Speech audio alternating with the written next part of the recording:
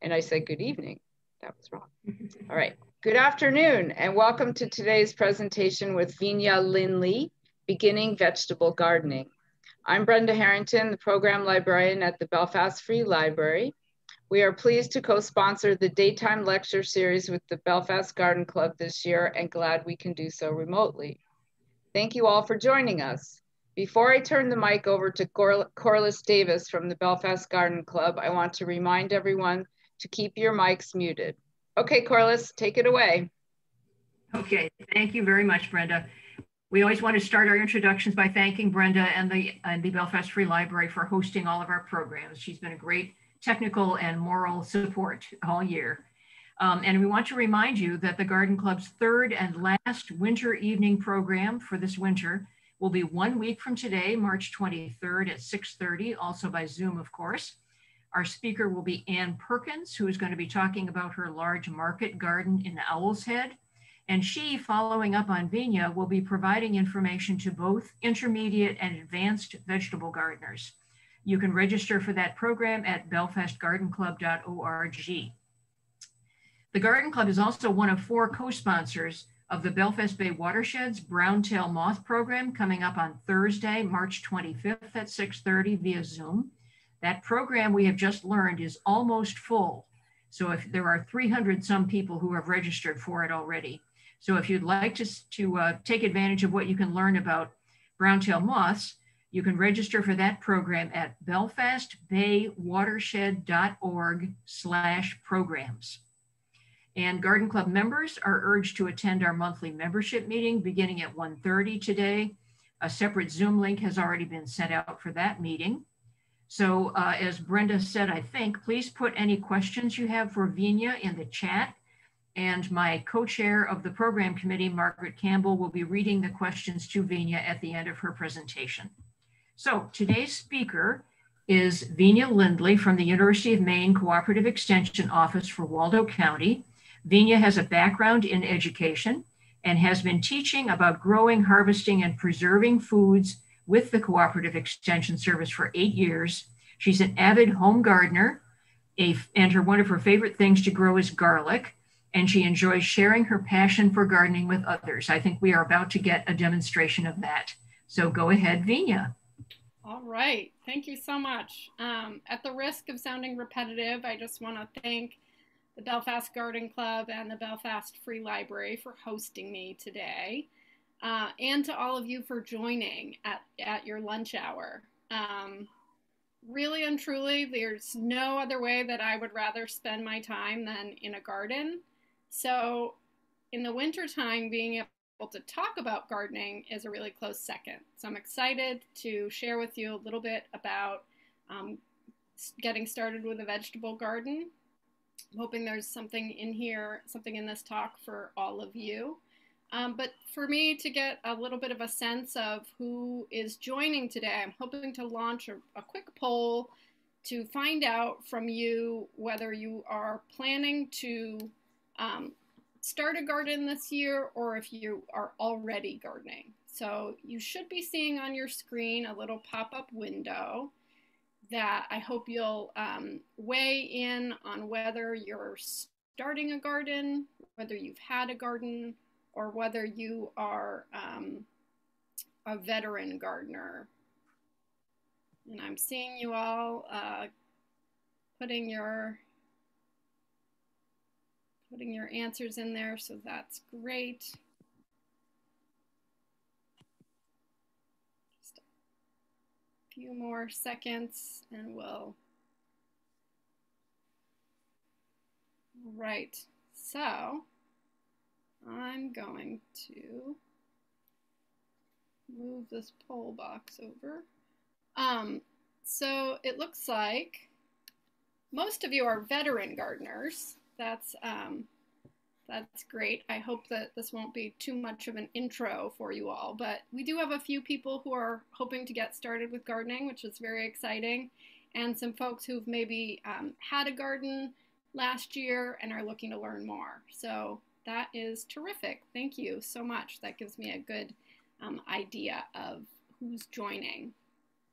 So as I said, as Corliss said, I work for the University of Maine Cooperative Extension here in Waldo County. And the mission of UMaine Extension is to help Maine people improve their lives through an educational process that uses research-based knowledge focused on issues and needs in the community. And our educational programs include food systems and youth development programming. So that's anything in commercial ag, home horticulture, food preservation, nutrition, food security, and then our youth development program is the 4-H program. So I program in home horticulture, but also in food preservation and food safety. One of our probably most well-known programs is the Master Gardener program. I do see that there are some Master Gardeners joining today, so thank you all for hopping on. The Master Gardener volunteer program is a great option if you get into gardening and you really want to dig in and learn more, as well as share your knowledge. That's a program where we train people in home horticulture and then they go out into their communities to give back. So we're just starting this year's program, and it's never too early to get on the wait list to be notified when our program opens up next year. So you'll see at the end of the slideshow, there's a link to do that if you're interested. So let's dig on in. So I'm going to give you 7 kind of tips for success in the garden. And the first one is really to try to give your plants the best fighting chance they can get right from the start.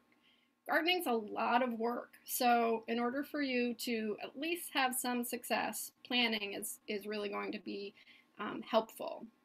So for those folks who are haven't installed a garden yet or are thinking about gardening, figuring out where to do so is the biggest decision that you'll make. So in terms of a location, if you're thinking about getting started with a new garden, you want to choose a spot that will get at least 6 to 8 hours of sunlight for your warm season crops. Those are the things that we eat if you think of things that we eat the fruit of, or at least 4 to 6 hours of sun for cooler season crops. Those are the plants that we tend to eat the leaves of.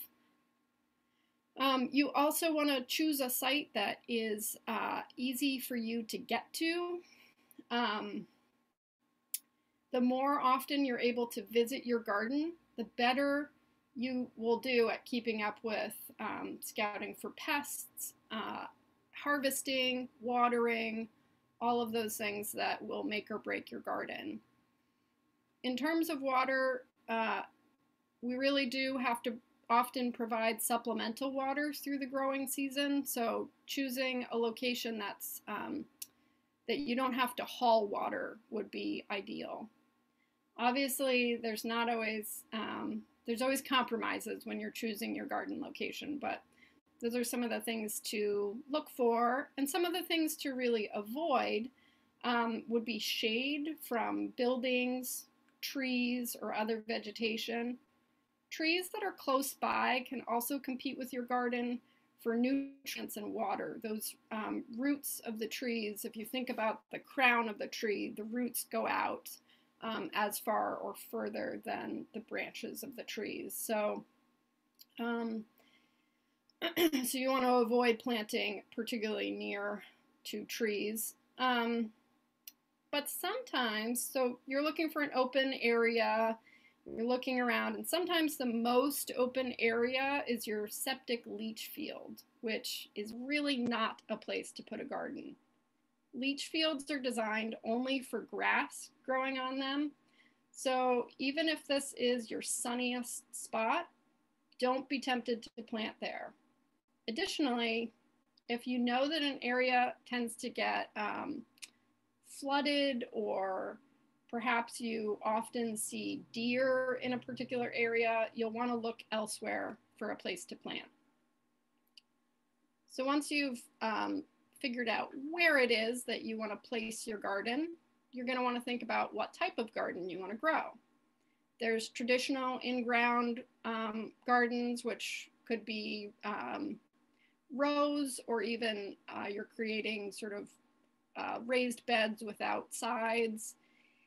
Some of the benefits to doing a traditional in-ground garden would be that you don't have to bring in soil, you don't have to buy a lot of materials like lumber, but they can be time consuming and pretty labor consuming to build those. And they also tend to be weedier, especially in the first few years. So some people will opt for raised beds instead.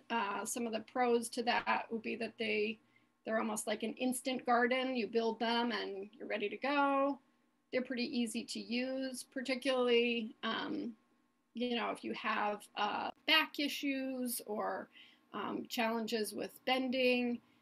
Raised beds can be really nice for those reasons. They look great, I think, and you will also find that they tend to have fewer pest and environmental issues like early frosts.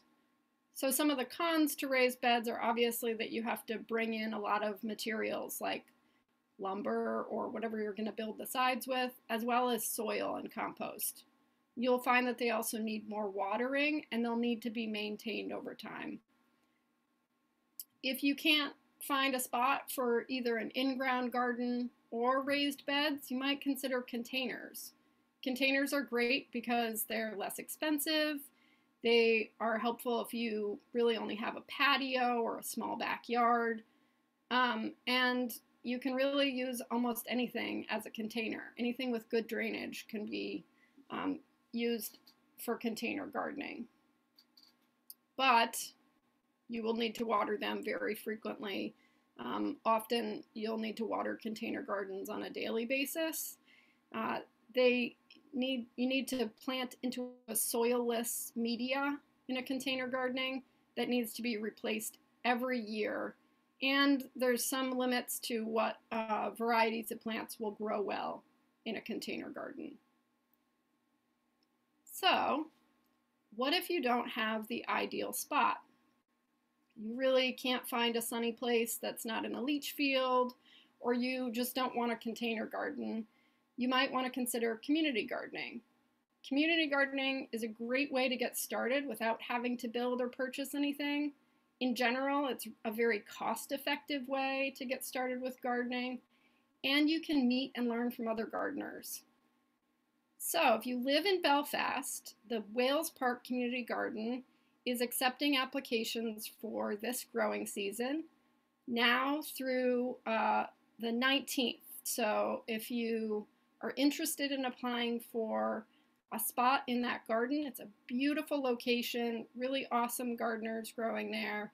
And there's a link here to apply for a garden bed in the Wales Park Community Garden. So we've figured out where we're going to garden. Now we want to figure out what to grow. So first off, you want to grow things that you actually enjoy eating. I am guilty of growing things every year that I don't necessarily love to eat. Radishes are one that we grow, and I find myself composting big overgrown radishes every year. So really, as you're choosing, you want to choose things that you love to eat. When I decide to dedicate time and limited space to growing things, some of the things I think about first are taste. Nothing compares, for example, to peas straight off the vine. Because of the limited time and space, I also weigh the cost of buying a crop versus growing my own. Potatoes, for example, are relatively inexpensive, and they're readily available year-round from local farmers.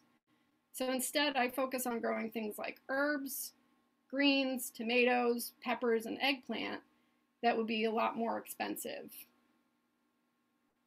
Some things to think about are also your space.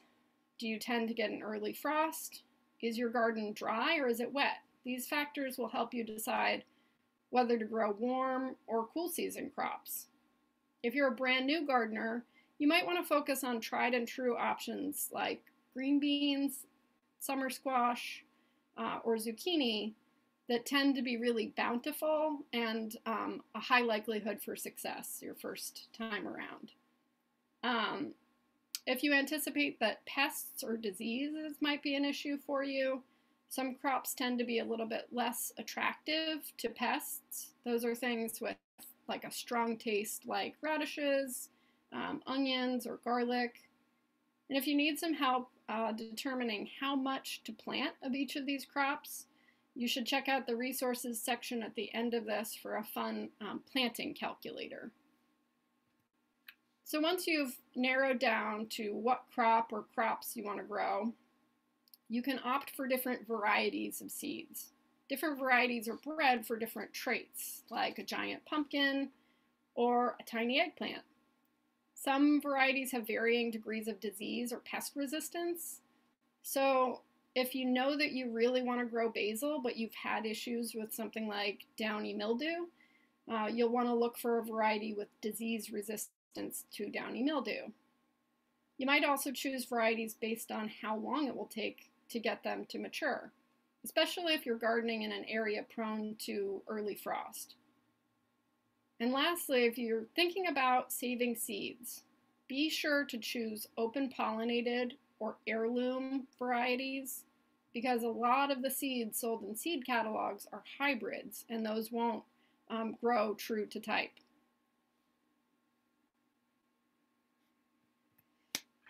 So if you're going to be installing a garden in a spot that was previously lawn, a couple of other things to think about would be that in a new garden that was previously lawn, you don't want to try to grow anything that's direct seeded or has small seeds. So your lettuces and carrots just won't be able to compete with the weeds.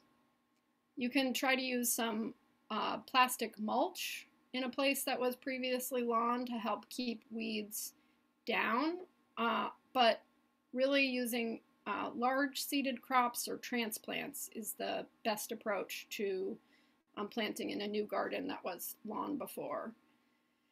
And you do want to avoid planting potatoes into previously grown sod. There's some issues with potatoes that you want to avoid for at least a year after lawn. So, when would you get started with your gardening endeavors?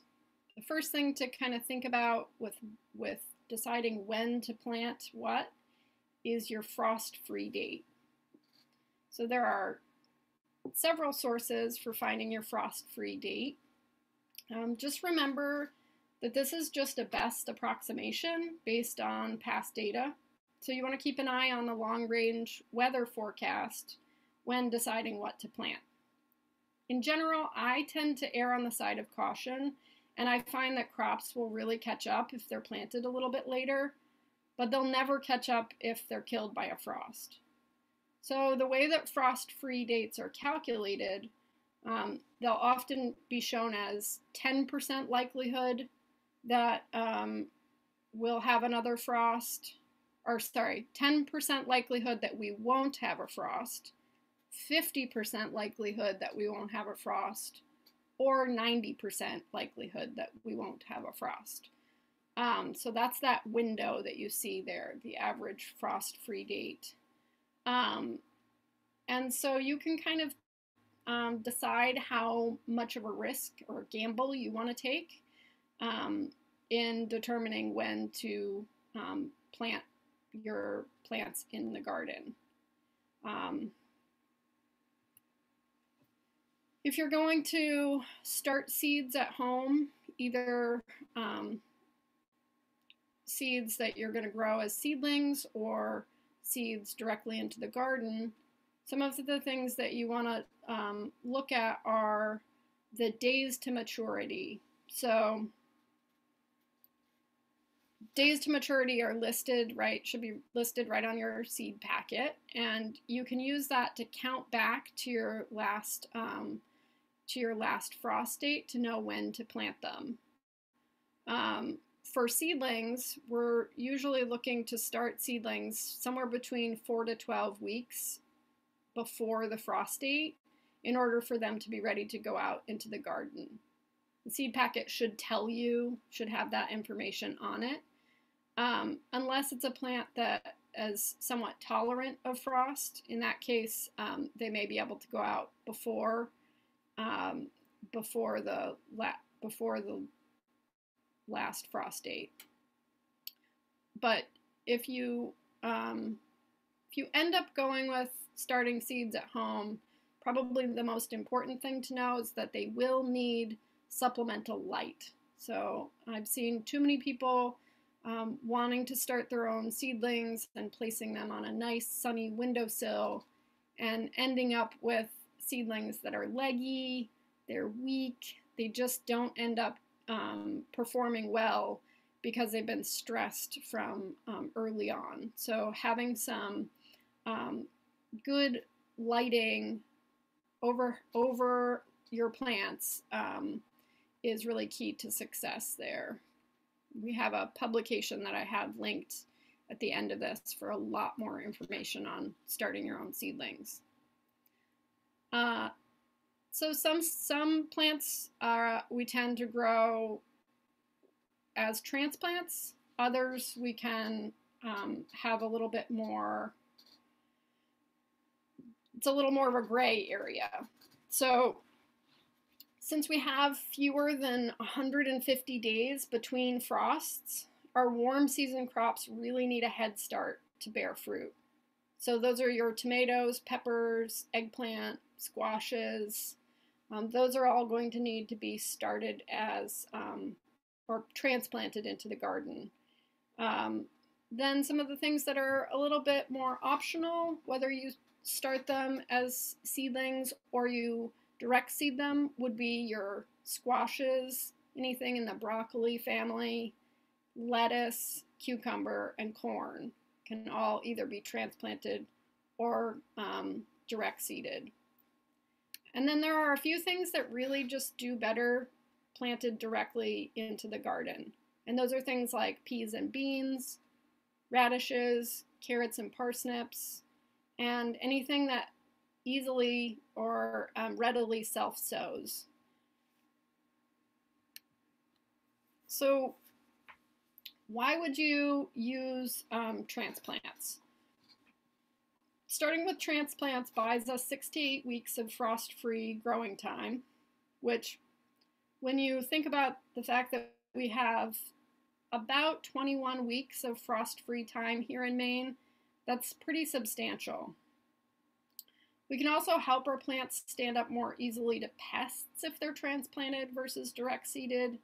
And some plants are most at risk or the tastiest to pests when they're in their very early stages. Seedlings also have a way of catching up if they're planted late, but there's, again, nothing you can do if they're killed by frost. So I do really tend to err on the side of caution when I'm transplanting. Whether you start your own seedlings or purchase them is really up to you, but in my experience, seedling production requires a lot of upfront investment. Lights, seedling trays or stands, greenhouse, growing media, all of these things take up a lot of valuable space and resources. So at least as you're getting started with gardening, I recommend that you purchase your seedlings from a greenhouse or a local farmer until you kind of learn how to be successful in the garden before you get started with starting seedlings on your own. So once you've purchased or grown your seedlings, you don't want to just throw them into the garden as soon as you possibly can. You want to sort of introduce them gradually outside. Remember, they've had a pretty cushy lifestyle up until now. They've either been indoors or in a greenhouse where there really isn't wind or major temperature variations. So you want to harden transplants by moving them in and out over the course of a few days, gradually building up to transplanting them. If you can, when you go to plant them into the garden, you want to choose a day that's cool and cloudy. And if they seem really root bound, that's when the roots are tightly packed in the little growing containers that they're in. You want to just loosen those up gently when you're planting them, and always water them immediately, and continue watering regularly for at least a week or two after they've been transplanted. All right, so step 2, you want to feed your plants. So you've chosen what to grow and where to grow it. Now you're going to want to think about giving your plants what they need to thrive. So rather than feeding your plants, I really want you to think about feeding the soil instead of the plants.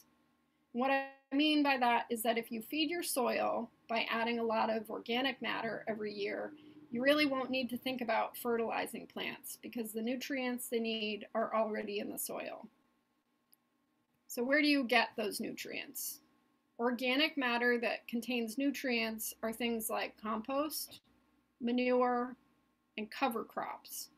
Cover crops can be planted directly at the end of the season and then turned in to introduce a lot of nutrients into the soil.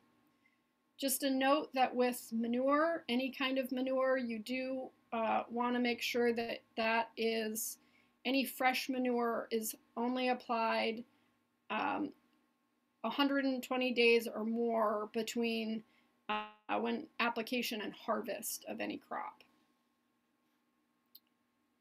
So to get a sense of what is in your soil, you really would want to do a soil test. We recommend doing a soil test whenever you're starting a garden. And ideally, you'd want to do a soil test as soon as you possibly can so that you have a sense of what the limitations and strengths of your soil are from the get-go. Soil test kits are available at each of the county extension offices, and each sample that you're going to want to analyze costs $18. I find that it's really invaluable information to have to help you be successful. Some things can be applied in the spring when you get your soil test results back. Some of the things that they'll recommend are things that can be applied in the spring and might have a pretty fast, might not take very long to sort of have an impact in the soil. Other things take a lot longer to sort of change the soil. So the sooner you can test your soil, in my mind, the better. And your soil test is going to tell you about the pH of your soil and the major and micronutrients, except nitrogen. It won't tell you the amount of nitrogen. Nitrogen is very volatile. It's a very volatile compound, and so it's not going to give you a measurement of that, but it will give you some recommendations for how much nitrogen. There'll be like general recommendations for how much nitrogen you would want to apply annually. So the next thing to think about is just like all of us, plants need water. And a rule of thumb is that they need about 1.25 inches to 1.5 inches of water a week. And on average here in Maine, we don't get enough rain for the garden to thrive on rainwater alone. So I would recommend purchasing a rain gauge and checking and emptying it weekly to help you figure out how much water you need to supplement with. As a rule of thumb, you also want to aim for less frequent but deeper watering. So going for 5 to 6 inches depth of water at any point when you're watering. And you want to aim that water at the base of your plants and do that early in the day rather than late in the day to avoid having water sitting on the foliage of your plants, which can really encourage disease.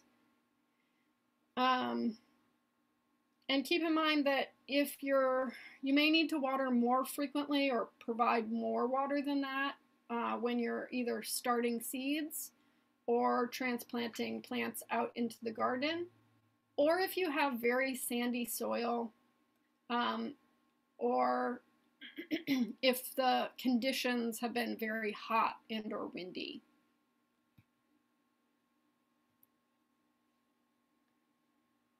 So if watering, there's lots of different ways to water. You might choose to water with watering cans or with a hose. But if watering by hand will be impractical, you might want to consider installing an irrigation system for your garden. Irrigation systems can increase the quality of your crops and the yield. We really recommend trickle irrigation as the best method if you are going to install irrigation. Kits are available for really any size garden, and they can be, they do really help with keeping that water at the base of the plant rather than on the foliage. Check around online for kits that meet your needs. If you opt for trickle irrigation, just be sure to purchase all of your components from the same supplier, because they tend not to be, they tend not to work with across systems. Another way to sort of build moisture in the soil or keep moisture in the soil is mulch. I can't say enough for keeping your soil covered with really anything. Mulch in really any form is going to be beneficial. Some types of mulch have different benefits and drawbacks. Kind of what I look for is something that is readily available, ideally is free of weed seeds or has minimal weed seeds, as well as other factors like whether I'm trying to heat the soil with something like black plastic or landscape fabric, or if I'm trying to improve the amount of organic matter in the soil. So that would be things like any of the organic matter will improve your soil. But do avoid anything that is very woody. So wood chips, wood shavings, all of those are going to lock up nitrogen in the soil and are not great for mulching around your plants. They're okay for pathways, walkways, but they shouldn't be near to your plants. All right, so we've fed and watered our plants. Now we want to be sure that we don't allow other things to compete with the plants that we're trying to grow. So sometimes weeds sneak up on us. We wonder where they came from. And some places, some usual suspects for where or how we ended up with weeds are from inputs that had weeds in them. So that's things like manure, compost that wasn't properly processed. That's almost always home compost doesn't end up getting hot enough to kill weed seeds. So if you are composting at home, I would recommend you don't try to compost any weeds that have gone to seed. And also mulch is as much as I love mulch, it tends to be a source of weed seeds. So that's where some of the weed seeds may have come in from. Or if you've turned over sod, it's inevitable that there will be, you'll have weeds, seeds, a seed bank of weeds or if you had a really busy year and you just weren't able to keep up with weeding, any of your weeds that go to seed or are allowed to spread will present problems for you in the future. So there's kind of a critical time when we want to really be on top of weeding. It's the sort of time when plants are starting to get established and are most in need. Their roots are really close to the surface still. They haven't fully established, and they're going to be easily outcompeted by weeds that have gotten like a jump start in the garden. So once you've sort of passed that critical weed-free period, you can relax a little bit because a lot of plants will kind of compete with weeds. But really at the beginning of the season, you do want to be very on top of your weeding. So some of the crops that are able to compete with weeds or suppress weeds are any of the things with big leaves, big growth habits. So all your squashes, beans, corn, potatoes, tomatoes, those all grow large enough that they're sort of able to outcompete weeds. Whereas your crops that aren't so great at competing with weeds and really will easily be overtaken by weeds are things like lettuce, carrots, peppers, greens of any kind, onions, broccoli and cabbage, and radishes. So some ways to prevent weeds or to compete with weeds, to keep weeds at bay, are planting densely. If you plant your plants close together so that there's not enough room for weeds to germinate or grow, then you can really give your plants a fighting chance against weeds. Mulching is also a great technique for suppressing weeds, as long as that mulch doesn't contain tons of weed seeds. So you have to sort of weigh the pros and cons of that. Obviously, this plastic mulch that you see is not going to introduce weed seeds, but it's also not going to introduce any kind of beneficial organic matter into the soil. All right, so we've prevented weeds from competing with our plants. Now we want to prevent other living things from competing with our plants. So some principles with preventing pests or dealing with pests are really observation. I can't say enough for just getting out into the garden and keeping a close eye on things over the course of the growing season. And then just because you've detected a pest or an insect doesn't mean that you need to act immediately. The first thing to do is to get an accurate identification of what it is. Is it a friend? Is it a foe? And if it is a foe, is it actually causing extensive damage to the crop, or is the damage superficial? Sometimes an insect will be eating holes in the leaves of something like broccoli, but I'm not planning to eat the leaves of the broccoli, and so I just leave it be.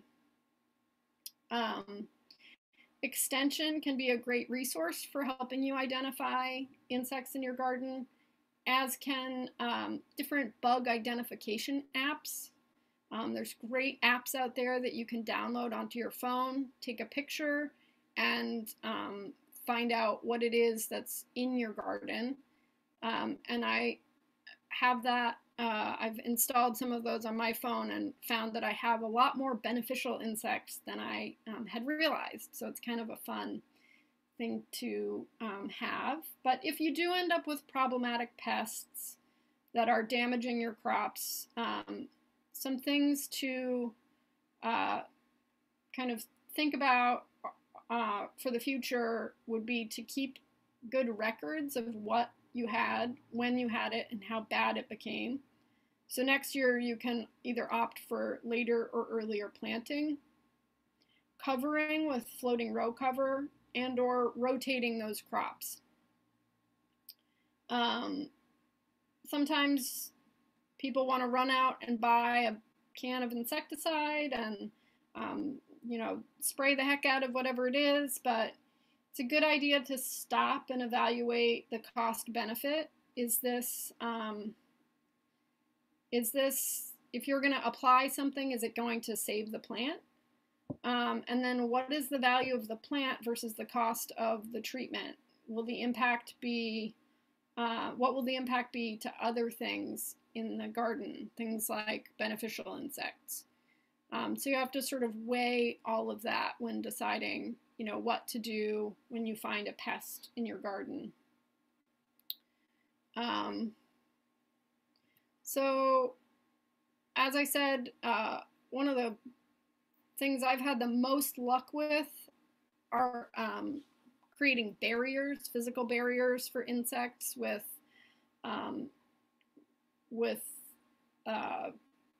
covers, and those really need to go on early in the season. They're not super helpful at preventing damage once you already have pests in the garden.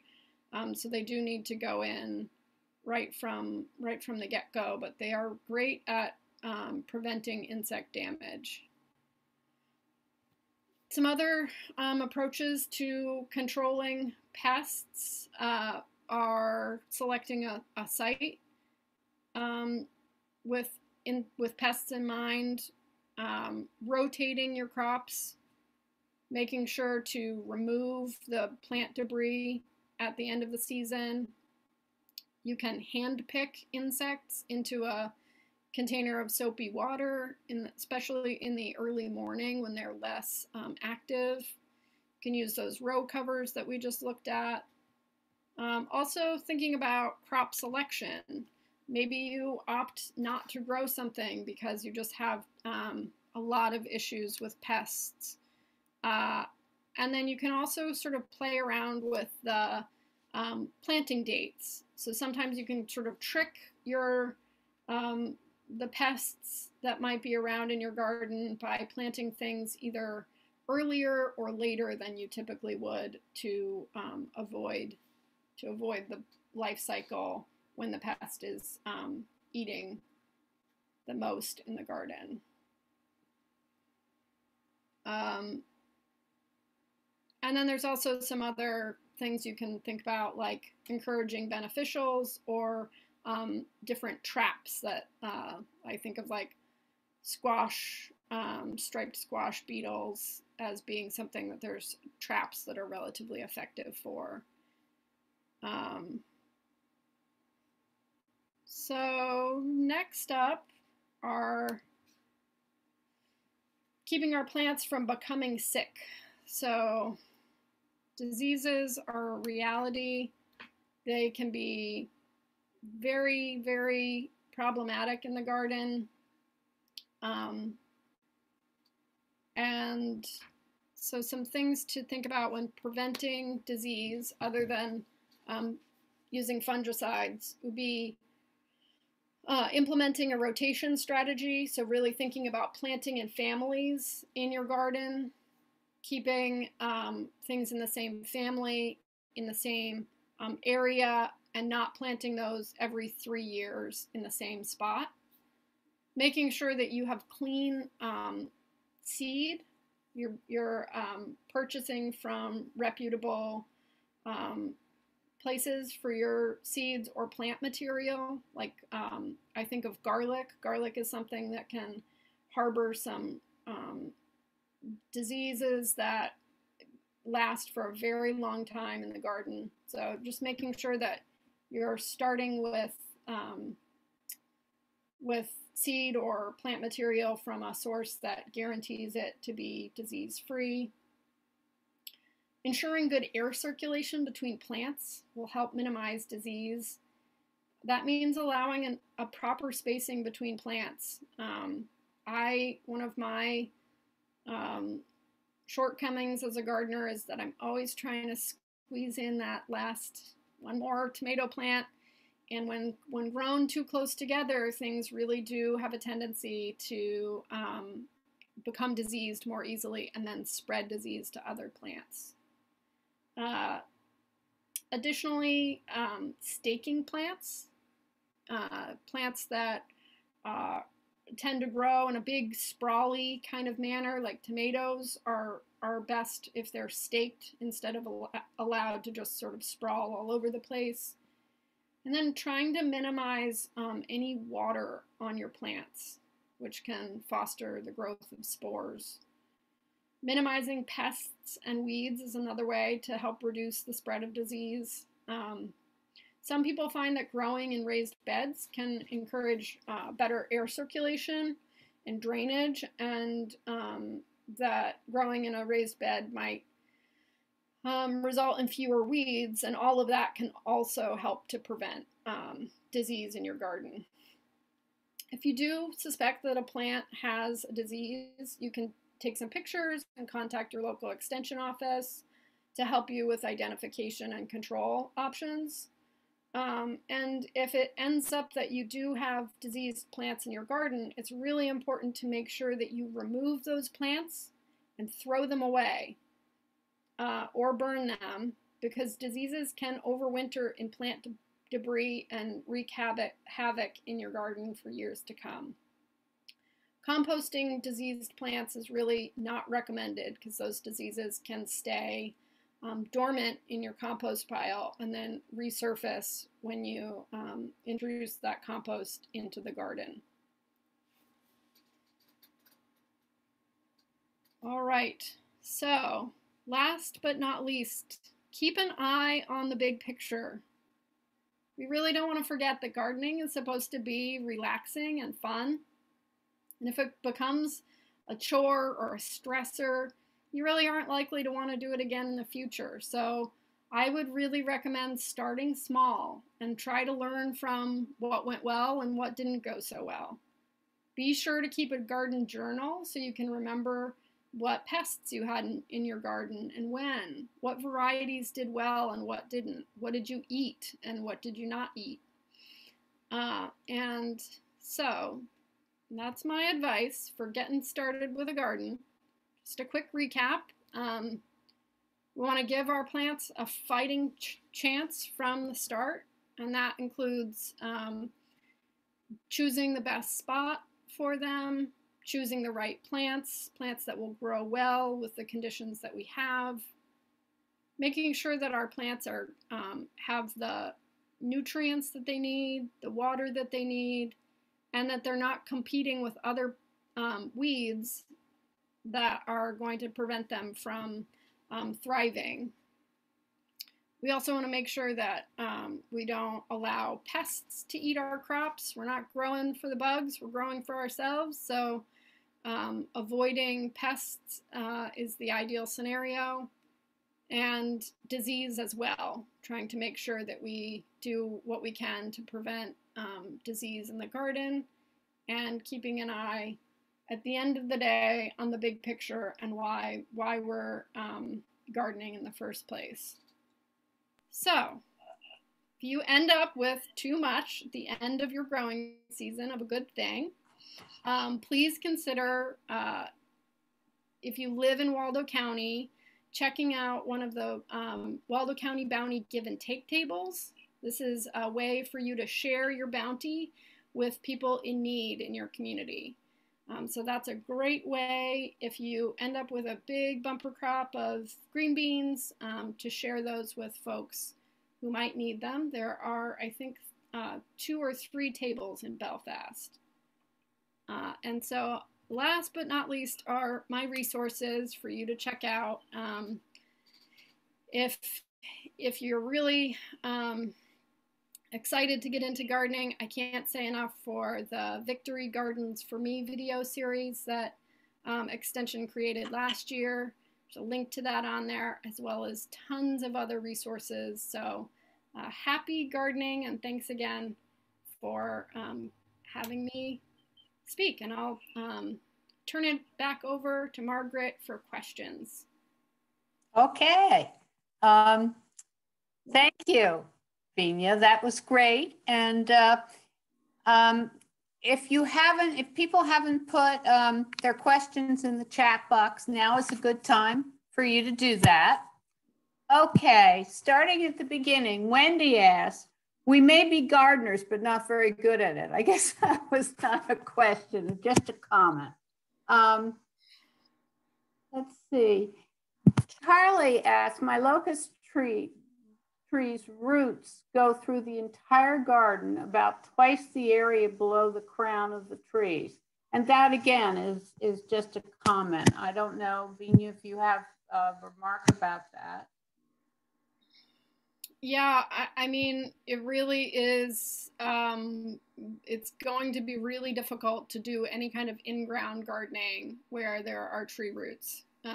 You might be able to put some raised beds in somewhere where the tree roots extend if you're able to get enough sunlight, if it's not, you know, shaded for more than that, you know, 4 to 6 hours if you're going to do some cool season things. Okay.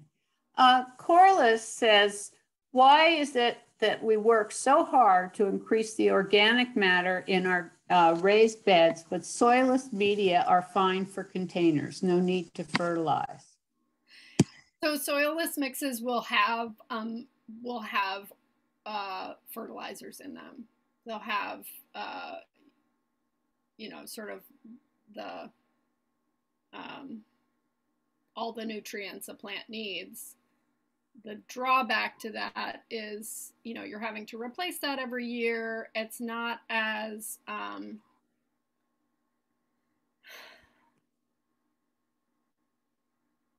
it's not as much of a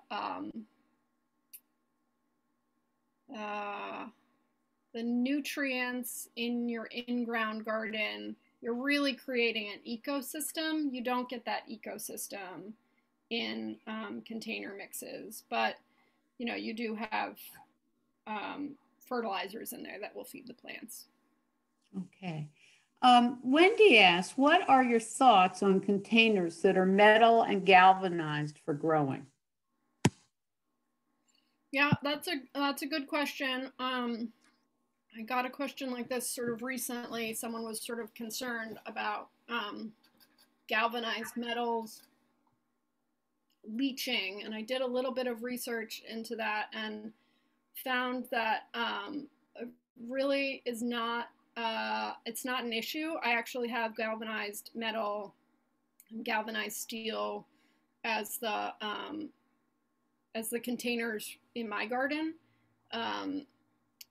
the sides of my garden, and the benefits I think to those are that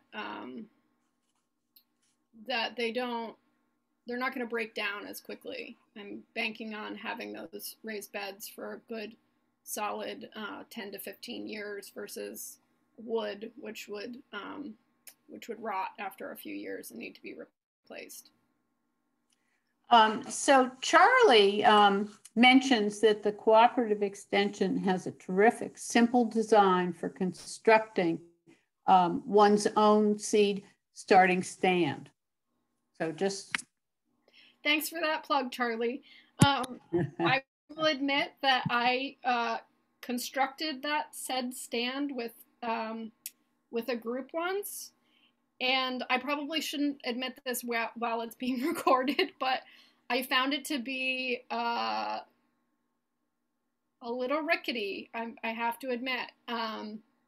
So what I have opted for at home is kind of like an inexpensive wire, that wire shelving you can get where you have adjustable shelves, has worked really well for me for a seedling stand.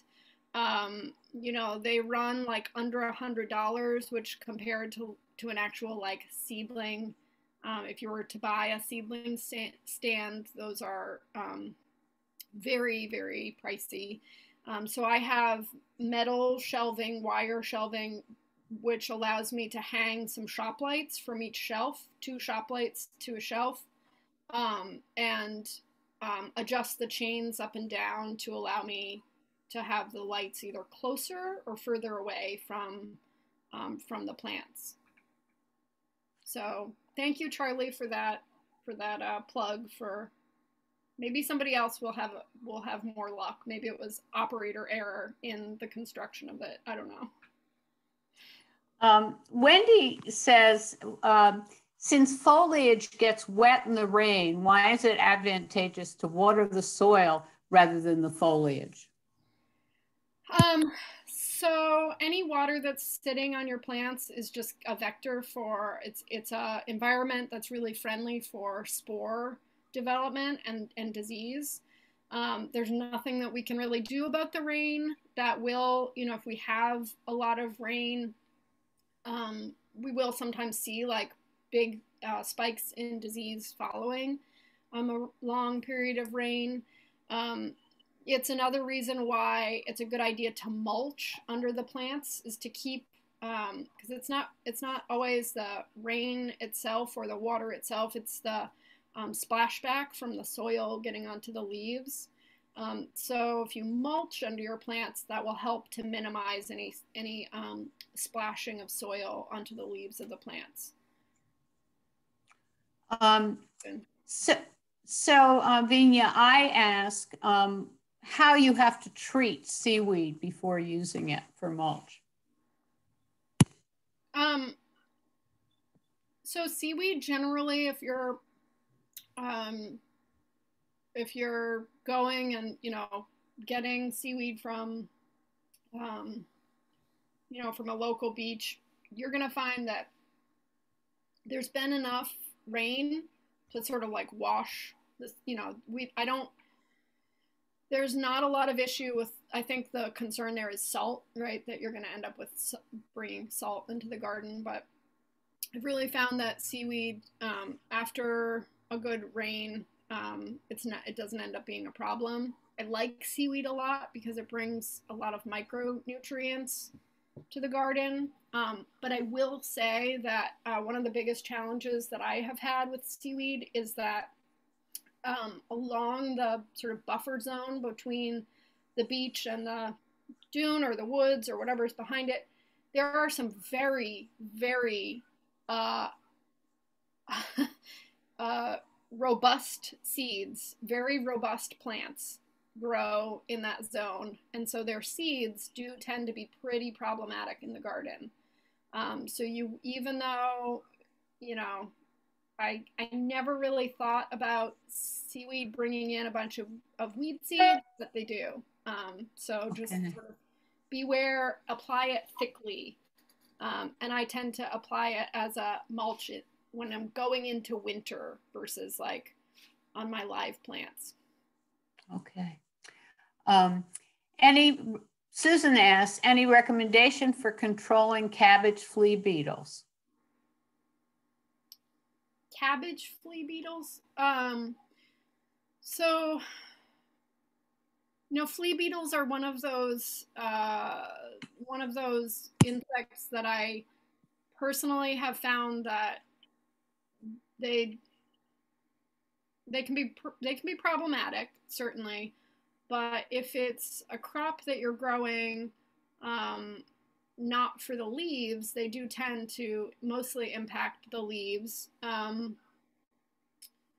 But covering, this would be one of those ones where covering with Remay can help if you do it, before they arrive.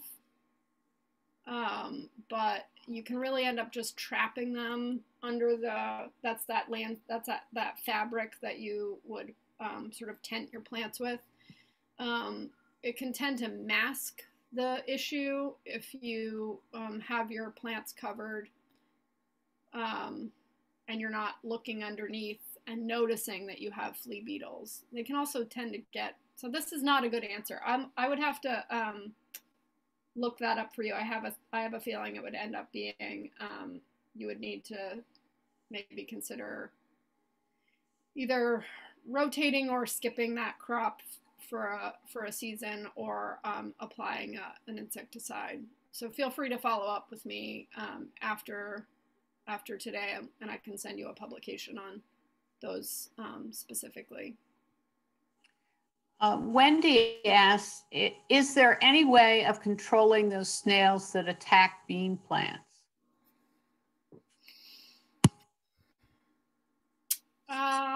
Snails. Again, feel free to follow up with me. I'll send you a publication on control for those. You know, the main thing with slugs and snails is kind of opposite to a lot of the recommendations that I just gave. It's like trying to keep the soil as open and clear as possible. So not having anything that creates shade of any kind, any debris, any logs, any, you know, really anything that they can get a little bit of shade from is going to be create a friendly environment for slugs and snails.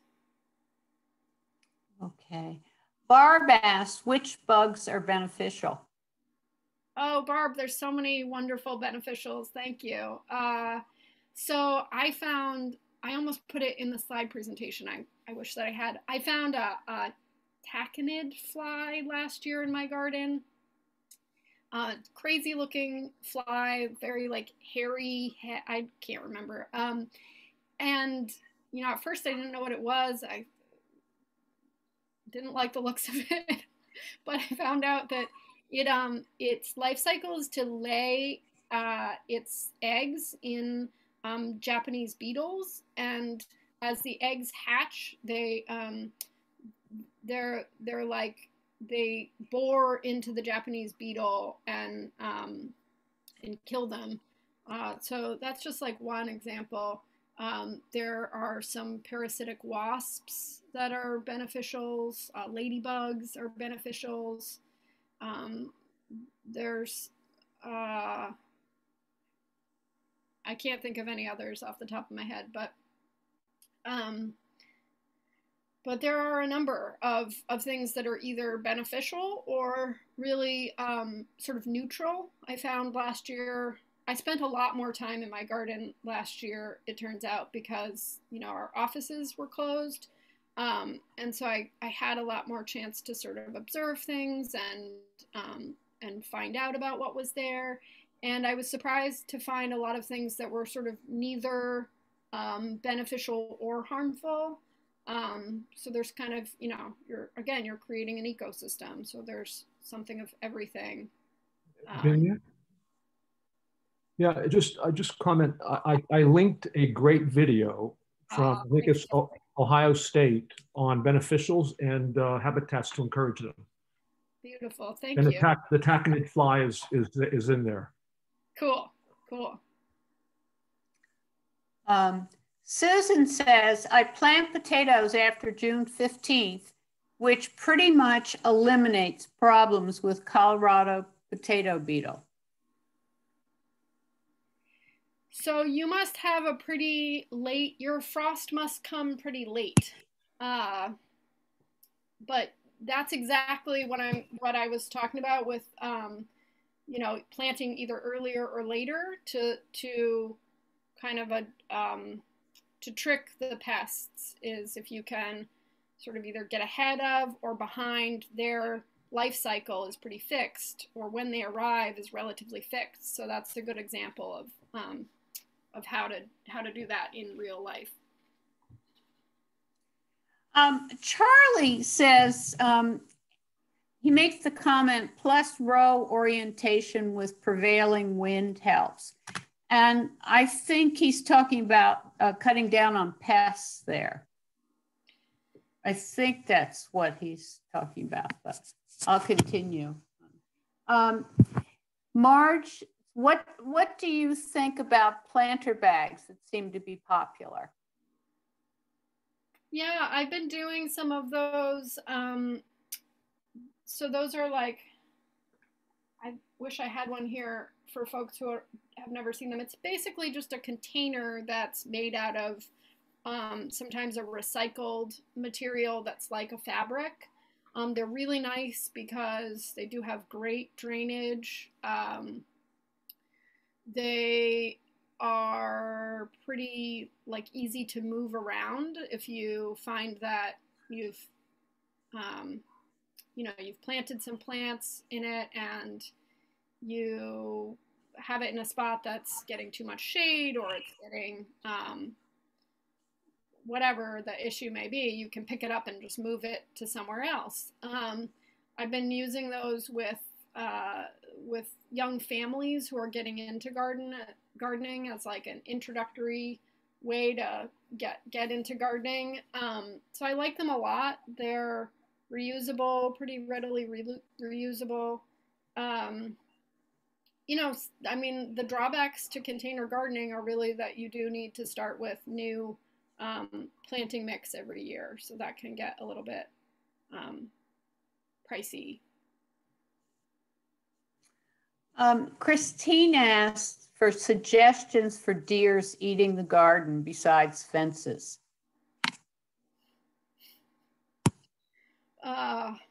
Yeah, they're really problematic.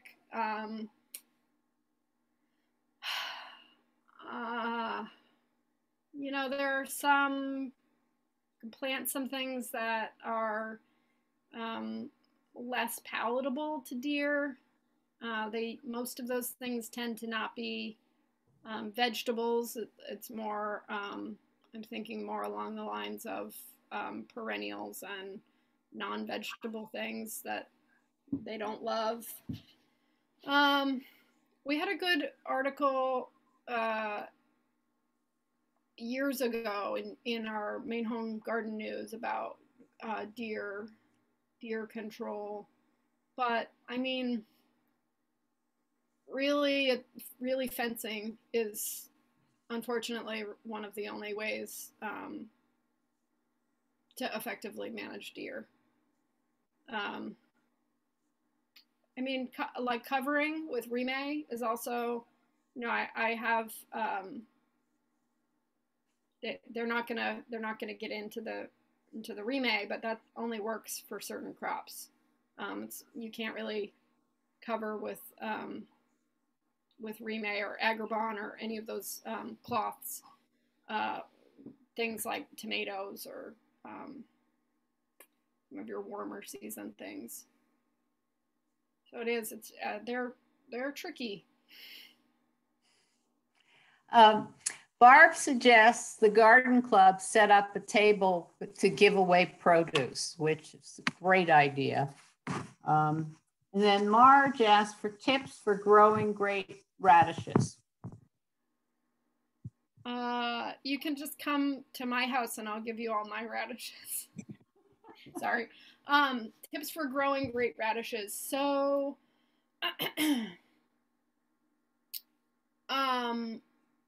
radishes, I find radishes are usually fairly easy. I wonder if what sorts of challenges you've had with growing them would be my question, I think. I like to grow radishes. They're sort of, rather than growing them in rows, I tend to grow radishes in blocks. I'll grow them between other crops where I want to fill an area really quickly to cover the soil, as sort of almost like an edible cover crop while I have something else in the ground. But they do have a tendency to bolt. That's one of the challenges with them. They do sometimes tend to bolt if they're grown in the heat, in the hotter part of the summer. So, starting them early. But I'd be curious to know what Marge's challenges have been to better answer her question. Apparently, Pat sent her questions directly to you, Viña, rather than to everyone. So I don't have them. You would have them in your in your chat. Okay. Do you want to look at them now and answer them? Or do you want to get back to them? Oh, I see that there's, yeah. So can you say again, so somebody asked about seaweed straight from the beach. I think we talked a little bit about seaweed. Yeah, yeah. Mm-hmm. It's from Pat Blakesley. She sent questions privately to you. Oh yeah, about collecting seaweed. As far as I know, from the high tide line, it is fine to collect seaweed. You don't want to harvest seaweed that's like connected to anything. Seaweed that's, you know, on rocks or on pilings or anything like that is still alive. But there is nothing to prevent anyone from going collecting seaweed from a public beach. I do find that that you want to kind of go at certain, you may need to go multiple times there's what I found is there isn't always an adequate enough supply of seaweed to really warrant like collecting it where I go. So I tend to go like after a winter storm, and ideally after it has rained, so that it has been, you know, at least rinsed a little bit. I hope that answers that question. Kirk asked for the best seed sources and suggestions for finding cedar planks for raised beds.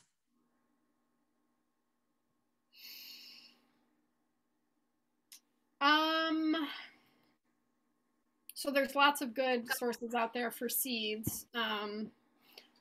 You know, we tend to try to sort of say an extension that we don't endorse, or, you know, that we don't mean to endorse or not endorse any particular company or product. But some of the, you know, seed sources here in Maine are obviously Johnny's Selected Seeds is a popular one. Fedco is another good source. I mean, there's like a zillion different, it sort of depends on what it is that you're looking for. In terms of, are you looking for, do you care if they're hybrid, or are you looking for, you know, heirloom varieties? High mowing is another one that I think of that's sort of regional that I like. I like the Fedco Johnny's and high mowing because they do cater a little bit to the Northeast. They do tend to have varieties that do well in the Northeast, but really there's no shortage of seed sources. And I mean, I would crowdsource that one to have people put in the chat what their favorite seed source is. And in terms of the lumber, somebody already put Viking, put a plug in there for Viking. And I, again, not to endorse any particular company, but I have bought Eastern cedar from Viking in the past and been happy with them. I will say that this year I've heard that lumber is like 2 or 3 times more expensive than in other years because of supply issues. So. Viña, I'm sorry to interrupt, but it's 1:15, and I wonder if maybe we need to wind this up. Yeah. Is there some final best way for people to get in touch with you with further questions? Yeah, so right here on the resources slide, just kidding,